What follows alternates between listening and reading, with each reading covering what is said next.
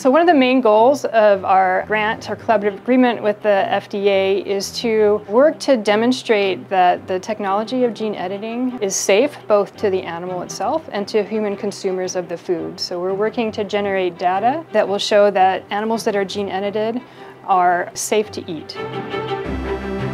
Gene editing, in the most simplest terms, is a biotechnology that we can use to go into an exact location in the genome. And so the goal of gene editing then is to go into a gene of interest. If we want to eliminate that gene from being functional in the animal, we can break the DNA at a desired spot in that gene, repairs itself, and then hopefully that repair makes the gene non-functional. And so then that trait basically is removed from the animal.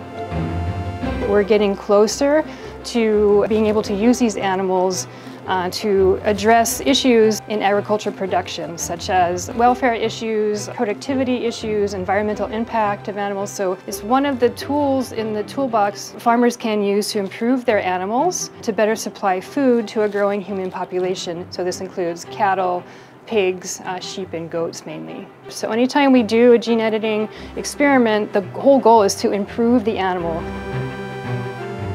This is where our embryonic stem cells live. We are simulating the environment of the embryo, right? Not only by keeping it at the same internal temperature of the animal, but also by the media that we grow the cells in. It contains all sorts of growth factors and nutrients and all the things that the cell needs to be happy to grow. So in a way, I'm feeding the cells right now. Take a look at our cells under the microscope.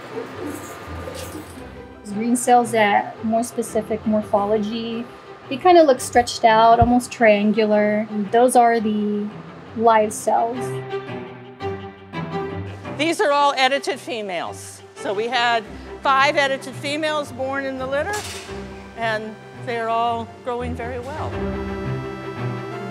My part of the AVIC grant is to look at whether the genes and the edits that we put in the edited pigs transfers multiple generations.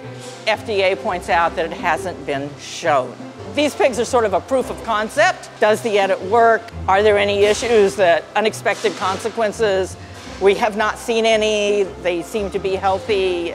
Everything looks really good to me. We may be able to take advantage of the tremendous improvements and efficiencies and improvements in animal welfare as a result of gene editing. We have to keep on doing the research and gathering all the data.